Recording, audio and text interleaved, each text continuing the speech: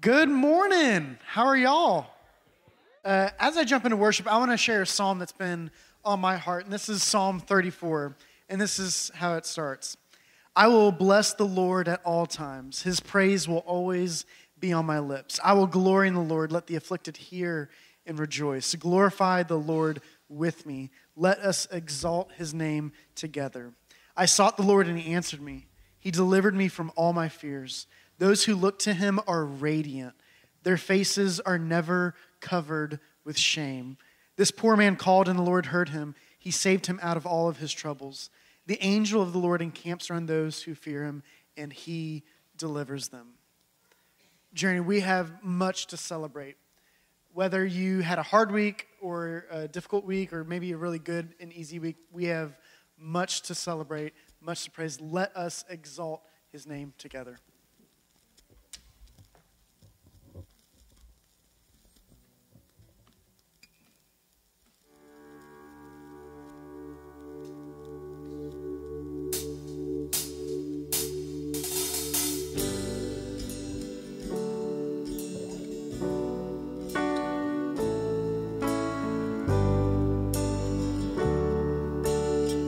This one a few times. Y'all sing out. I see the sun rise in the morning and a million stars at night. I hear the birds, they can't stop singing hallelujah. I see his goodness when I fall down and his grace that picks me up. Every day I can't stop singing hallelujah. How can you not see God in every little thing, in every little moment? How can you not feel loved? How can you not?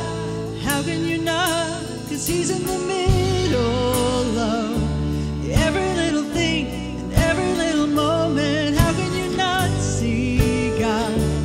How can you not? How can you not? I see the sunrise and I wonder if he paints it just for me. Nobody else can make a world so beautiful. How could I question his love when it's everywhere I go? Whenever I look, I find another miracle. How can you not see God in every little thing, in every little moment? How can you not feel loved? How can you not? How can you not? 'Cause he's in the middle of every little thing and every little moment. How could you not see God? How could you not? How could you not? Everything is evidence, showing me that you exist. All creation singing hallelujah. Everything is evidence, showing me that you exist. All creation singing hallelujah. How can you not see God in every little thing, in every little moment? How could you not feel loved? How could you not? How could you not? 'Cause he's in the middle of every little thing and every little moment. How could you not see God? How could you not? How could you not? How could you not see God in every little thing, every little moment? How could you not feel love? How could you not? How could you not? 'Cause he's in the middle of every little thing and every little moment. How could you not see God? How could you not? How could you not? I see the sunrise in the morning and a million stars at night. I hear the birds, they can't stop singing hallelujah.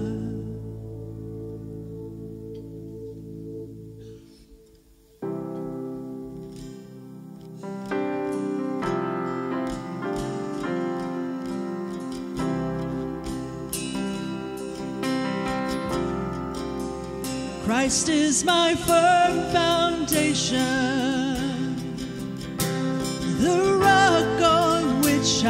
stead when everything around me is shaking.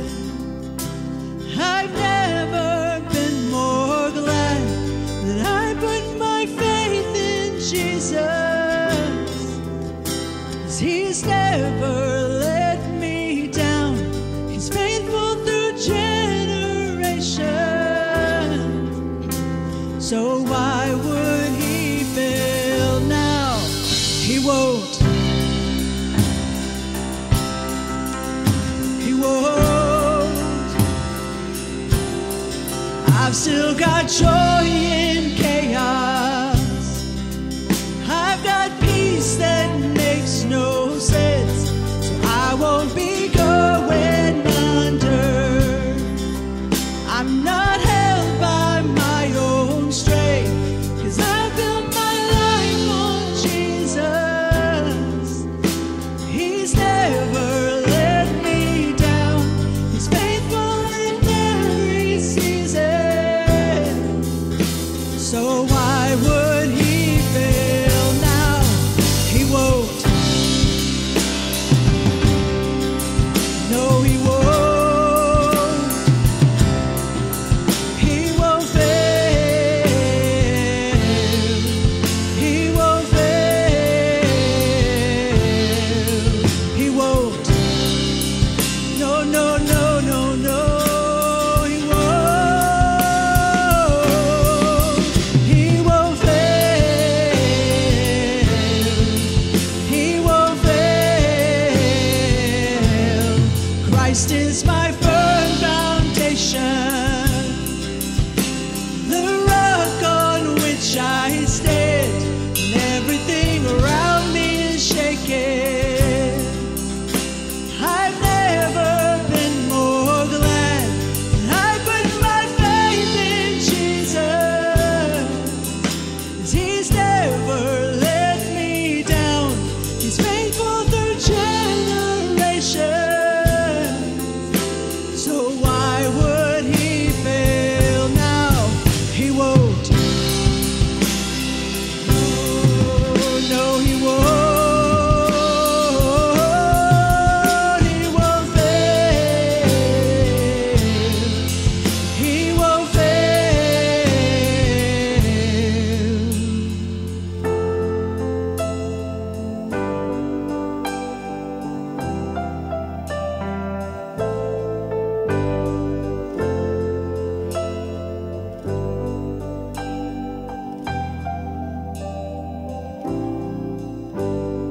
Rains came and winds blew, but my house was built on You, and I'm safe with You.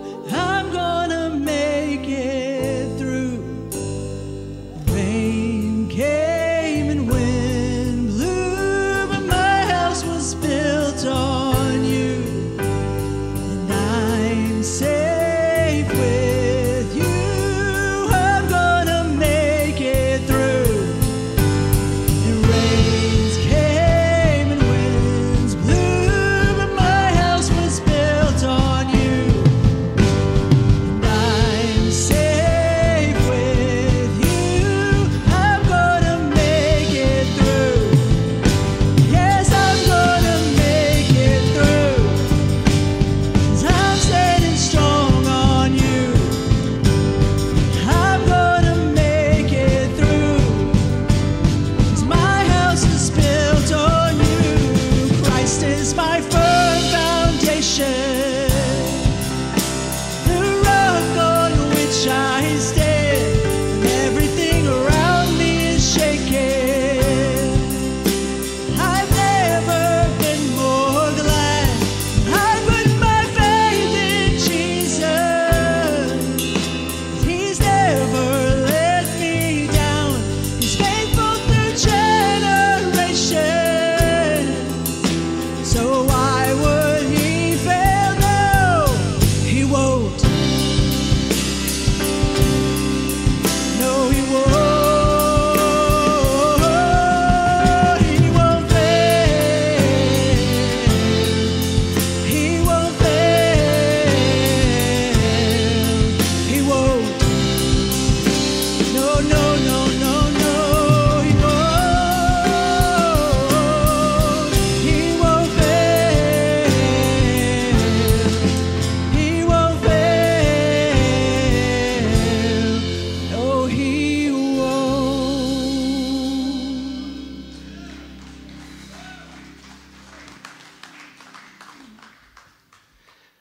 We want to be mindful of our guests this morning, and if this is your first time at Journey, we want to explain that we have stations in the front and in the back for communion, and during the next worship song, our folks will get up, they'll go get their elements, and they'll take communion privately. We do that in community, though. Even though we're doing that individually, we do that publicly. Also, Hebrews chapter 10, verse 24, it says, "Let us consider how we may spur one another on towards love and good deeds, not giving up meeting together as some are in the habit of doing, but encouraging one another all the more as you see the day approaching." That day is his second coming, by the way. 1 Corinthians 11:24 says, "And when he gave thanks, he broke it and said, 'This is my body, which is for you. Do this in remembrance of me.' In the same way, after the supper, he took the cup and said, 'This is the cup of the new covenant in my blood. Do this whenever you drink it in remembrance of me. For whenever you eat this bread and drink this cup, you proclaim the Lord's death until he comes.'"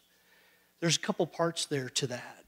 First of all, there's proclaiming today that you're a part of letting people know in the world. By you just simply partaking in communion, you're saying to the world that I believe that Jesus is the Christ, the Son of the living God, and that you're part of that community of people that believe that. And you're proclaiming that to the world when you celebrate together, when you meet together. Also, you're saying we're going to do this until his coming again, until he appears again. And when he comes, he's going to take us home with him into eternity. Would you pray with me as we prepare our hearts for communion? Lord, this morning we are so grateful to be in your house. We come here with intention and purpose, and that is to worship and honor you and to grow in our relationship with you and each other. I pray today that each person that comes would feel welcome, that you invited them to this table, the bread symbolizing your body, the juice symbolizing your blood. All that was sacrificed so that we could have a relationship with you. Our broken relationship was repaired because you became the substitute for our sins. Thank you, God, for making it possible for us to know you. In Jesus' precious name, amen.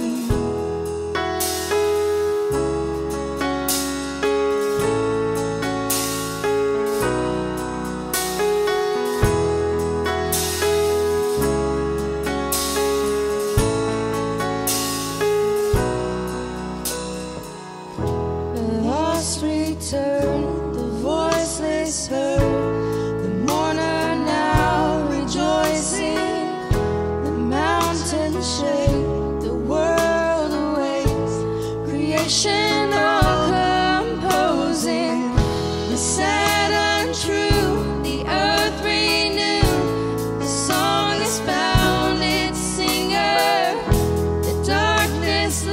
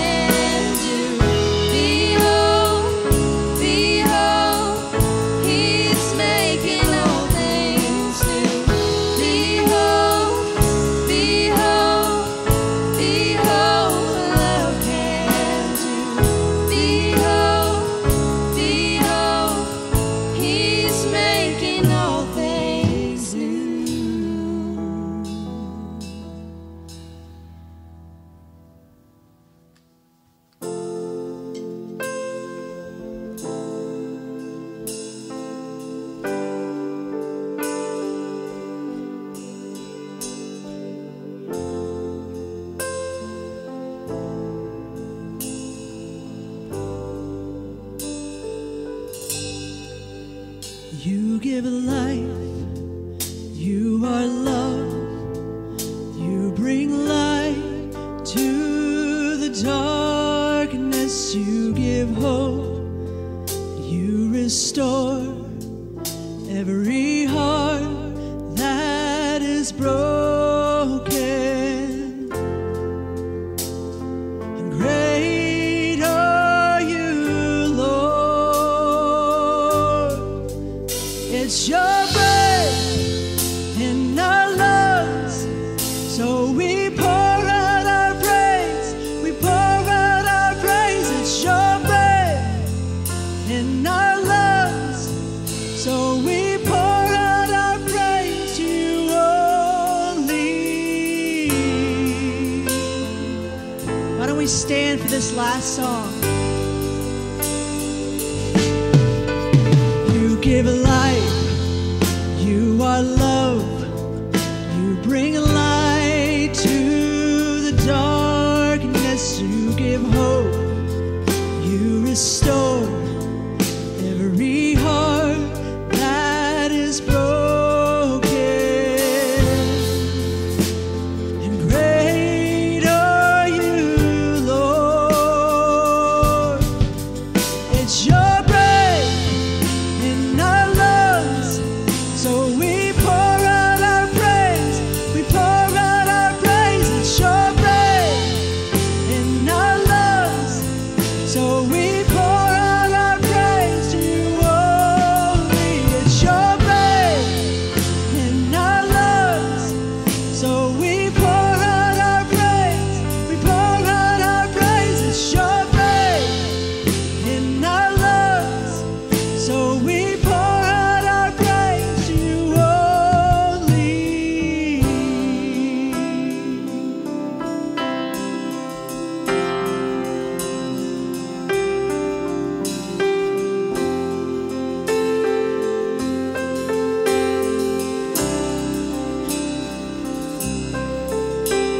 And all the earth will shout your praise. Our hearts will cry, these bones will sing. Great are you, Lord. And all the earth will shout your praise. Our hearts will cry, these bones will sing. Great are you, Lord. All the earth will shout your praise. Our hearts will cry, these bones will sing. Great are you, Lord. It's your breath in our lungs, so we pour out our praise. We pour out our praise. It's your breath in our lungs, so we pour out our praise to you only. It's your breath in our lungs, so we pour out our praise. We pour out our praise. It's your breath in our lungs, so we pour out our praise to you only. And great are you, Lord. Great are you, Lord.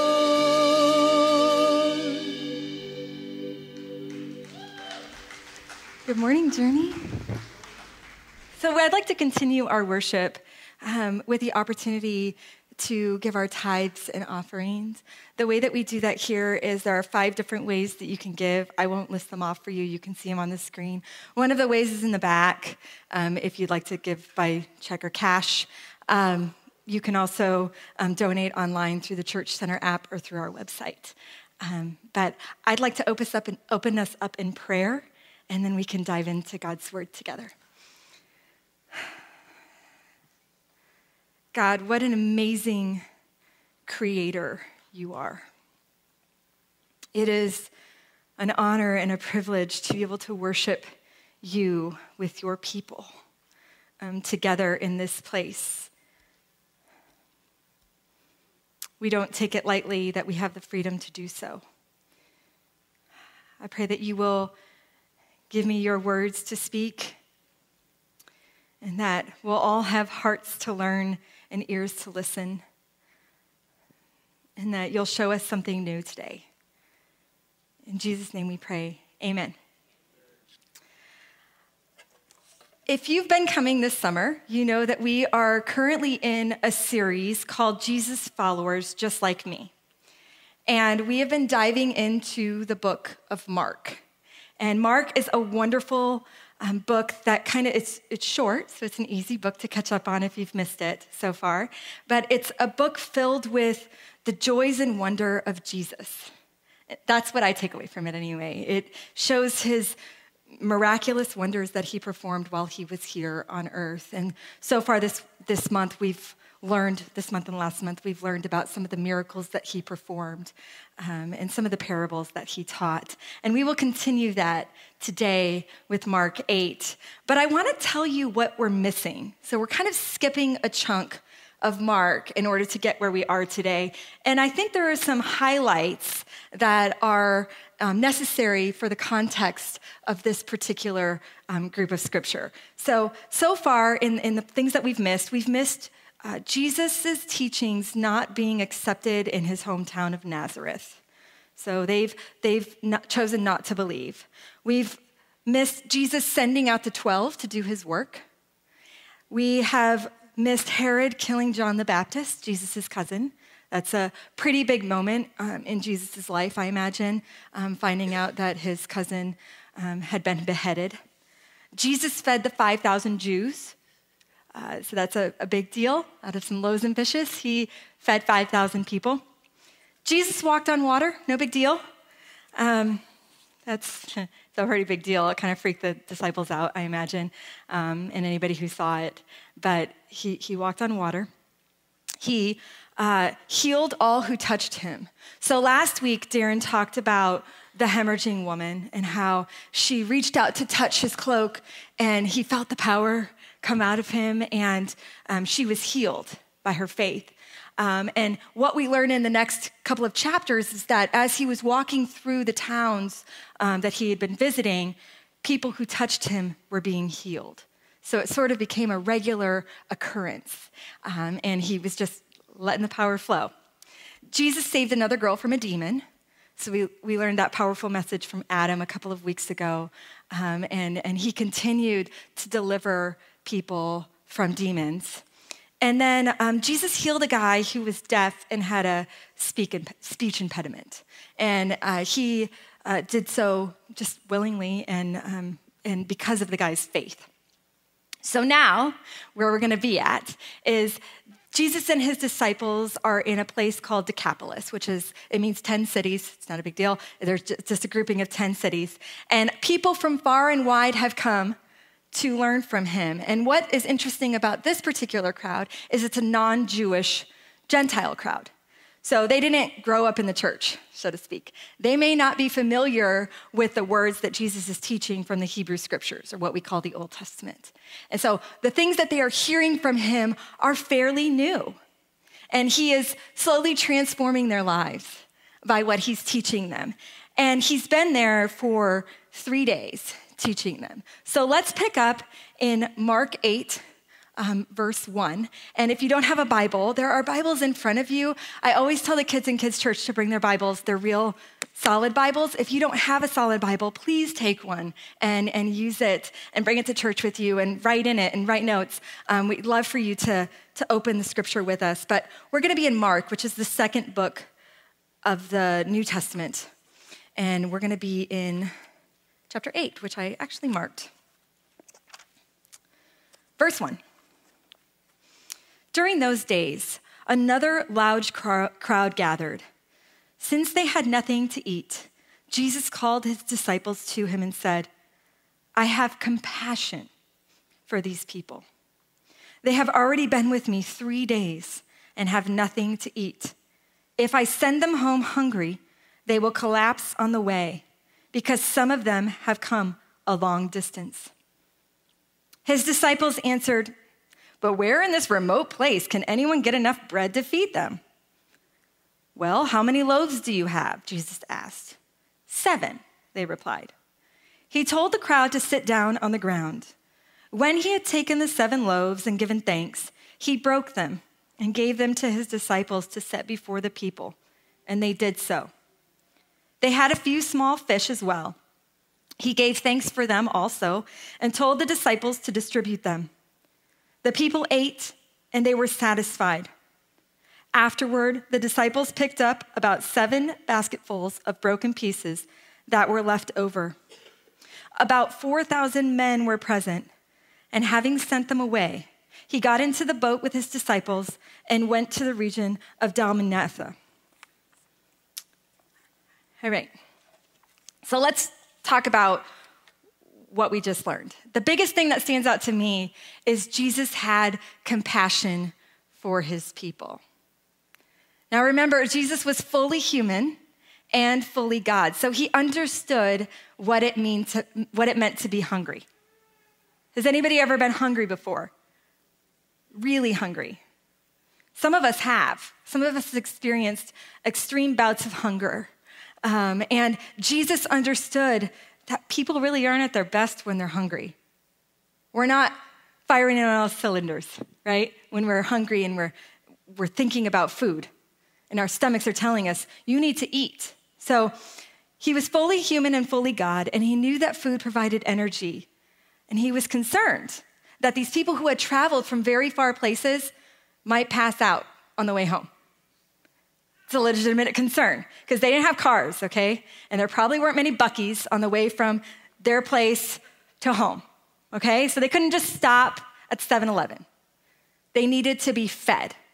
And he knew that they had to be fed spiritually and in a human way as well. Yes, he was there to do the kingdom work that God had called him to do. He was there to teach them, but he had to feed them earthly food too, and he had compassion. So one of the things I want you to take away from today is to remember that Jesus knows what it's like to be human. He knows what it's like to experience the things that we experience because Jesus was human. I think we forget that sometimes because we tend to focus on the fact that he's God. But I really want you to remember that he can have compassion because he truly understands what it's like to be one of us. And not only did he show compassion because he's just a compassionate being, I believe that he was trying to teach the disciples to be compassionate for people as well. Remember, this was a non-Jewish crowd, so there were people that hadn't really learned the scriptures. They weren't like the disciples necessarily, who many of them had been raised in a Jewish household. And so the disciples may have struggled a little bit in serving them and seeing them as fully human. That's not so different than us sometimes, is it? We look at the other and we don't necessarily see them with compassion, the way that Christ sees us with compassion, except that this church does. We have a ministry called Journey to the Streets. How many of you all know what Journey to the Streets is? It is a beautiful ministry that serves the homeless population of Waco. And what they do is they don't just seek out once a month to feed them. Phyllis does this every day of her life. I can't think of a moment that I've known Phyllis that she hasn't been thinking about how she can serve the homeless population in our community. She goes out on the daily and she meets with them and she talks with them and she shares their needs with us. And she gives us the opportunities to provide them with their earthly needs. Sometimes it's that they're in the hospital receiving medical care, and can we help them with that? Or sometimes it's food. Can we provide them with a good meal? And sometimes it's just a listening ear. How many of us sometimes just need a friend to listen to what's happening in our hearts and how we need somebody to just say, I hear you. Phyllis in Journey to the Streets does that with our homeless population. She sees them as human beings made in God's image. She doesn't see them with tattered clothes or with smells. She sees them as God sees them, and she has compassion for them. We all should. We should be chomping at the bit to serve in Journey to the Streets. Desperate to serve God's people in a very tangible way. And also show them Christ's hope and love. It's a beautiful opportunity, and I didn't plan on advertising Journey to the Streets, but it is a really great way to show God's compassion for his people. And so if you're looking for a way to do that, I definitely encourage you to find Journey to the Streets. But I want to ask you, when you see people, do you see them as God sees them? Or do you see them as different? Maybe they have different politics than you. Can you still show them compassion? Maybe they have a different skin color. Maybe they're poorer than you or richer than you.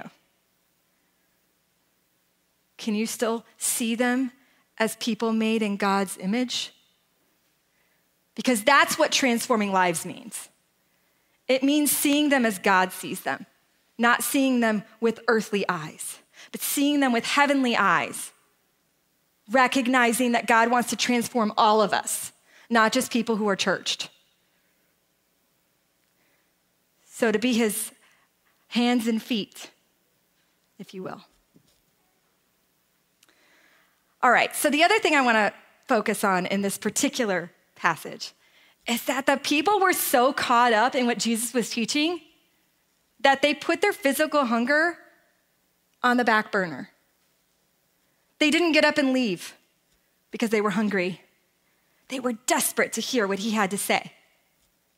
It was like they knew that perhaps he would take care of their physical needs. Now, it's possible that he had taught them about how he was going to take care of them already, like they did he taught a parable in Matthew. So I'm going to tell you what he said in Matthew. Therefore, I tell you, do not worry about your life, what you will eat or drink, or about your body, what you will wear. Is not life more than food, and the body more than clothes? Look at the birds of the air. They do not sow or reap or store away in barns, and yet your heavenly Father feeds them. Are you not much more valuable than they? Can any one of you, by worrying, add a single hour to your life? And then Jesus says this, but seek first his kingdom and his righteousness, and all these things will be given to you as well. Therefore, do not worry about tomorrow, for tomorrow will worry about itself. Each day has enough trouble of its own. Seek first his kingdom, and then he'll take care of the rest. Are we seeking first his kingdom? I can't answer for you. That's something that you're going to need to think about and wonder, am I seeking his kingdom first? Am I kingdom-minded? Because the reality is that our life here on earth is pretty short, especially considering that we have an eternity to look forward to. And so it would make sense for us to seek his kingdom first, because most of our life is going to be spent in his kingdom. And to be heavenly minded makes it a lot easier to show compassion for his people. Seek first his kingdom, and then he'll take care of you. He'll take care of the rest. Does that mean that you won't have trouble? No, it doesn't. and we may not see the light at the end of the tunnel. We may feel very desperate sometimes. In your desperation, call out to God. He's compassionate for you. He made you. That's no small thing. He formed you in your mother's womb. He knit you together in his image and likeness. If you just thought about that every day and reminded yourself every day that that is who you are, you're not how the world defines you. You're not even how you define you. You're how God defines you. Seek first his kingdom, and he'll take care of it. He's already won. Okay. So then, Jesus has an interesting conversation with some people called the Pharisees. Now, Pharisees are Jewish leaders who were particularly interested in power and authority. So they walked around like they were powerful, and people treated them as such. They treated them with almost fear, I would say, because they acted so powerful. And Jesus has a little discussion with some Pharisees, and I'd like to talk about that for a second. Hold on. All right. The Pharisees came and began to question Jesus. To test him, they asked him for a sign from heaven. He sighed deeply and said, "Why does this generation ask for a miraculous sign? I tell you the truth, no sign will be given to it." Then he left them, got back into the boat, and crossed to the other side. Now, this interaction is a little bit different than the interaction we saw with the Gentile crowd. So keep in mind that he had just fed 4,000 men and the women and children that were also with them. So he just performed a miracle. He'd been traveling throughout all of the land performing miracles. And then the Pharisees come up to him and say, "Show me a sign." Okay, so Jesus clearly grieves their unbelief. He sighs. So this reminds me of a song, and I don't remember who wrote the song, but it's called Sign, and I'm not gonna sing it, you're welcome. But it says, "Sign, sign, everywhere a sign, blocking out the scenery, breaking my mind. Do this, don't do that, can't you read the sign?" He's performing all of these signs of who he is and the power and the authority that he has within him. And the Pharisees still demand a personal sign.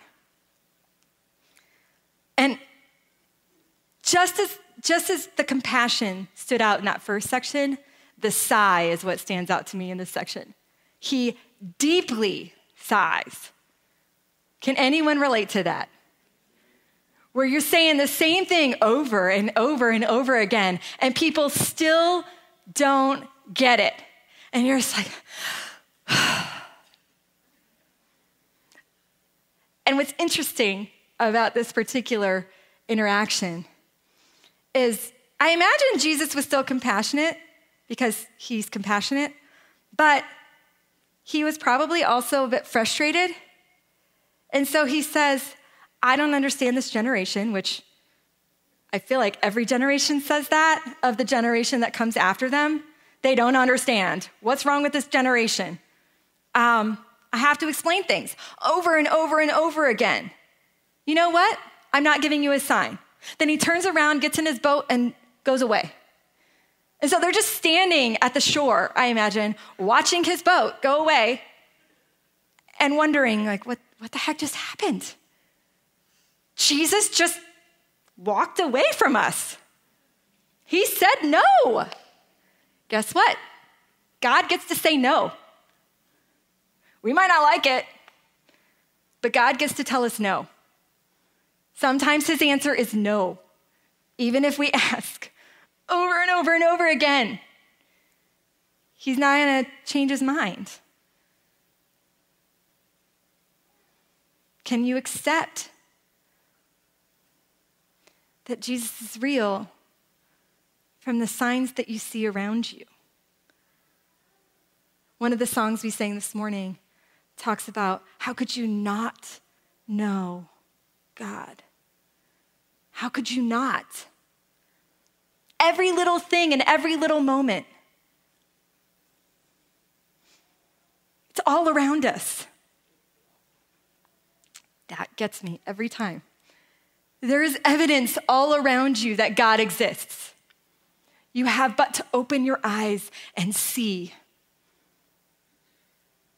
Don't be blinded by earthly desires for what you think should be the sign. The sign's there. Reach out and grab it. And that's, I think, what he was trying to tell the Pharisees. Guys, I have shown you that I am the fulfillment of prophecy in the Hebrew scriptures, time and time again. Why can't you accept all of the previous signs? Because we're stubborn human beings. We can be, am I the only one who's stubborn? We are all stubborn in some way. My husband was like, you're stubborn. Yes, I am. I'm stubborn. I am an only child. Things like that happen. We're stubborn. We're set in our ways. We don't have our eyes set on kingdom things. Because of that, we demand signs from God, even though he's shown us himself over and over and over again. Walk outside tomorrow morning as the sun rises. How could you not see God? You don't look at a painting and say, that just happened. There's an artist behind it. You'll have to answer for yourself who that artist is. But as Christians, our belief is that God created the world and us. Just open your eyes and see. Unfortunately, we are like the Pharisees, and we do dwell on the fact that maybe he hasn't moved quickly enough in our lives, or I think when I was in high school, if I was taking like a hard test, I'd be like, God, please just let me get an A on this, and I'll do whatever you want. And that would be the sign, right? The A would be the sign. We demand him in other ways. We try to make deals with God. The thing is, God's not a deal maker. He's a way maker. He doesn't want to make a deal with you.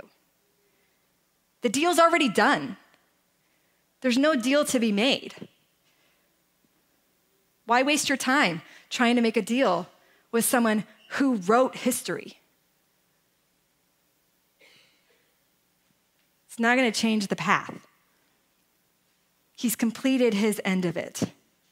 He knows what's going to happen. Trust him. Trust him every day. I think this is why in movies we see people pleading with God, but we don't often see people making deals with God. Who do we see people making deals with? The devil. A lot of times in movies and songs, they're making deals with Satan. It's like they know they can't make a deal with God. The Pharisees clearly didn't know. But we as humans should know, we should recognize that we can't make a deal with God. So let's look at the last portion. And this one deals with the disciples. And I think that this was a bit of a frustrating conversation with Jesus too.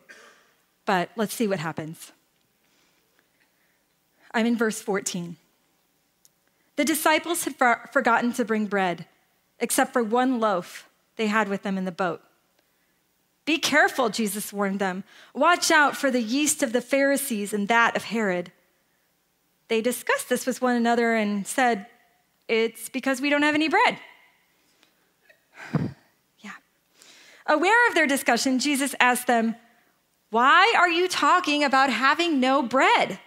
Do you still not see or understand? Are your hearts hardened?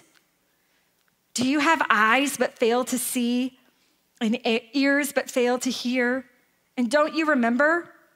When I broke the 5 loaves for the 5,000, how many basketfuls of pieces did you pick up?" 12, they replied.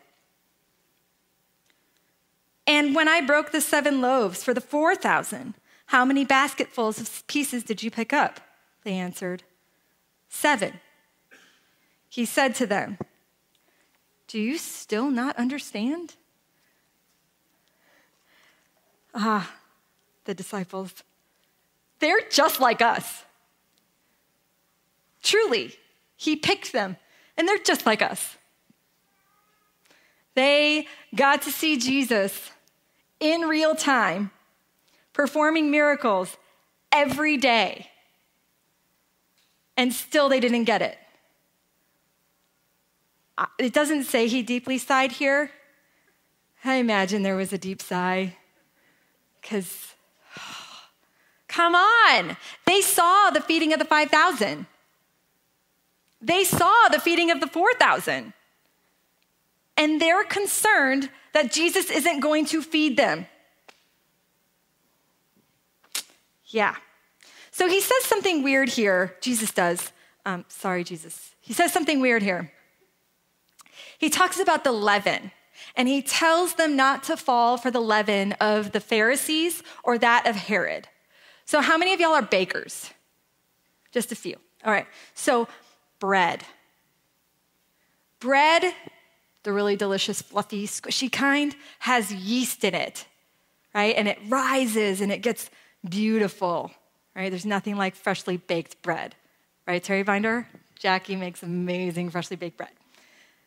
He's talking about the yeast, which is something that transforms something else. So it makes bread, all right? And so he's warning them, the disciples, about bad yeast. He had just had this interaction with the Pharisees, which the disciples no doubt saw. And he's warning them not to fall for whatever the Pharisees are trying to teach them. Now, this would have been countercultural because they had probably been taught as good Jewish boys to follow what the Pharisees or the Jewish leaders would say. No doubt they'd been told that by the Pharisees themselves, like, listen to me, dude. And Jesus was telling him, don't fall for what they say. Do not be transformed by what they teach you. And they didn't get it. They thought he was talking about bread. He was talking about bread, but he wasn't talking about bread. He was talking about us being transformed. We're not to be transformed by things of this world. Pick your Pharisee of the day. What are you allowing to transform your life? It should be kingdom things. Because if you're seeking God's kingdom first, that's what's going to transform you. But if it's not kingdom things, you are being transformed by something else. What is it? I don't know. I can't answer that for you. Do not be transformed by things of this world. Be transformed by heavenly things. He was trying to teach them that. They didn't quite get it. So I'm imagining Jesus is sort of like the mother who says, like, if I've told you once, I've told you 100 times. Come on. You've heard me speak this. Like, we traveled together. And they still didn't get it. And we're kind of like that. Sometimes we need to be told things over and over and over again in order to understand. Jesus shows them compassion a little bit, but he's also a little bit like, okay, we need to move forward here. We need to start understanding what it is I'm doing, because I'm going to drop some pretty big bombs in a couple of chapters, and you're going to need to know what I'm talking about. I have compassion for the disciples. Because honestly, when I read this scripture for the first time, I didn't know what Jesus was talking about. And I'm sure a lot of what he was teaching was brand new to them too. So show compassion for the disciples because we're just like them. And we're going to have to ask questions. And we shouldn't be afraid to ask questions, but we should ask good questions. I think we're kind of like all of the people represented in this first section of Mark. We're like the crowd. We're spiritually hungry, and we need to be fed. And the good news is, Jesus is the bread of life. He'll feed you. Just ask. Trust him. Lean not on your own understanding. Be heavenly minded. We're a bit like the Pharisees. We don't always trust what we see. Even if we see it over and over and over again, we still demand a sign that God will move in our lives or that God will be faithful to us. When really, we're the ones who need to remind ourselves to be faithful to him. And we're a bit like the disciples. We see and yet we do not understand. But Jesus doesn't give up on us. He continues to shape us and mold us so long as we allow him to. So long as we give him the opportunity, he will continue to invest in us because he believes in us. He wants to spend eternity with us. It's why he came in the first place. So this week, I want you to reflect on the fact that Christ is compassionate toward us. He grieves our unbelief, and yet he doesn't give up on us. As you reflect on this passage this week, it's Mark 8. Write it down. Go read it. I want you to see where you fit in. Yes, we're kind of like all three groups, but I'm sure there's somewhere that you fit in particular in your own life. Maybe you're like the crowd, and you just need to be spiritually fed. You could do that. Read your scriptures, pray, commune with other Christians. Maybe you're like the Pharisees and you've been demanding a sign. The signs are all around you. Read them. And maybe you're like the disciples. And you've seen the signs, but you still don't get it. You still don't understand. The good news is that Jesus came to earth so that you would understand. He died on the cross so that you would understand. He was resurrected 3 days later so that you would understand. He ascended to heaven so that you would understand. He did all of those things so that you would understand. So that you could spend eternity with the one who formed you in the womb. If you need hope, there's your hope. Find your hope in that right there.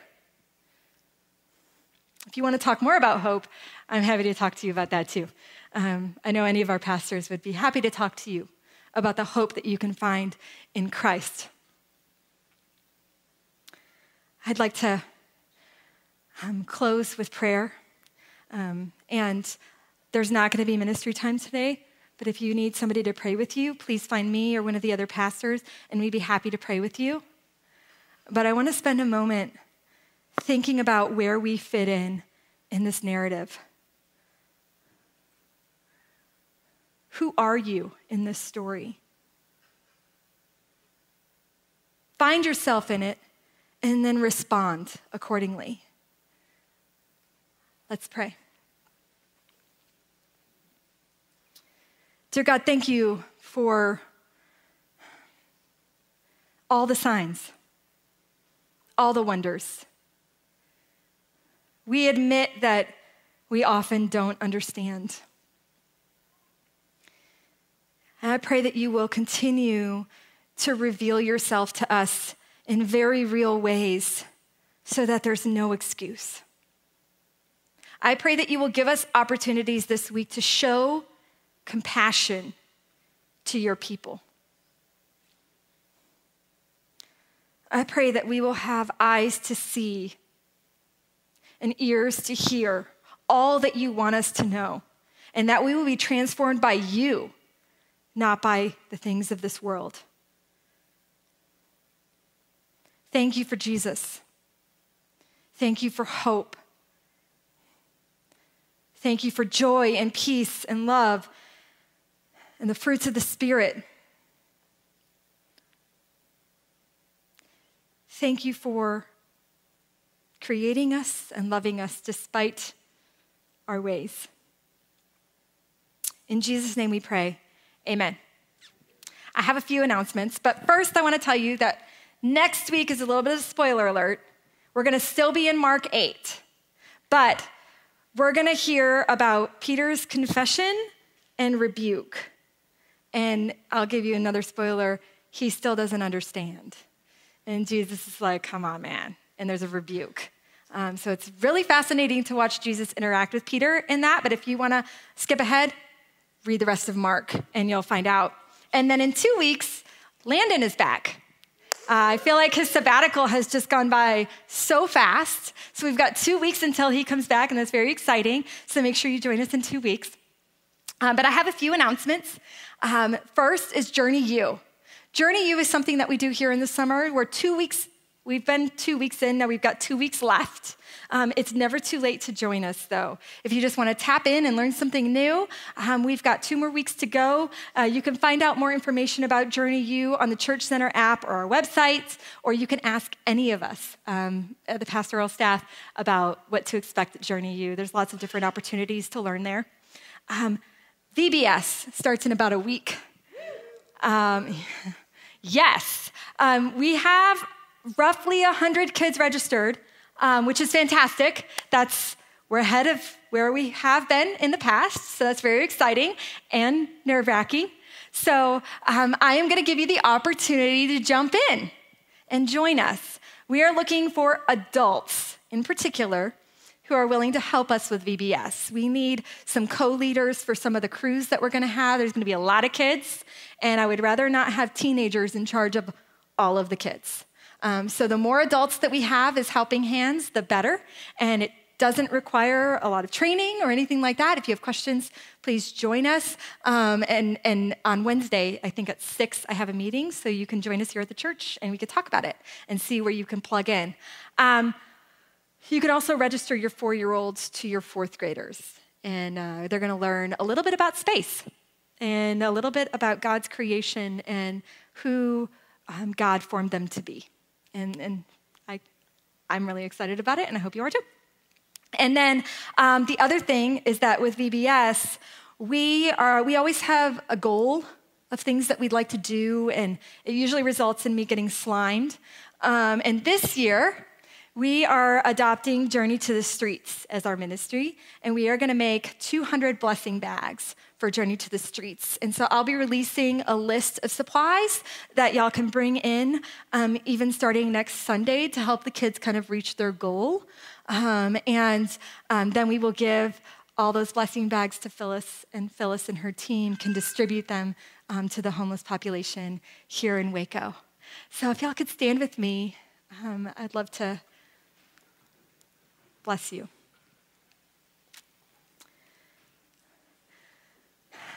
Journey, this week, I really want you to remember that God has compassion towards you. He understands you, and he loves you. Be kingdom-minded, thinking about things not of this earth, but of what to expect in eternity. And then share that hope with others. With that, let's walk together and make a difference. Bye. How could you not? How could you not? 'Cause he's in the middle of every little thing and every little moment. How could you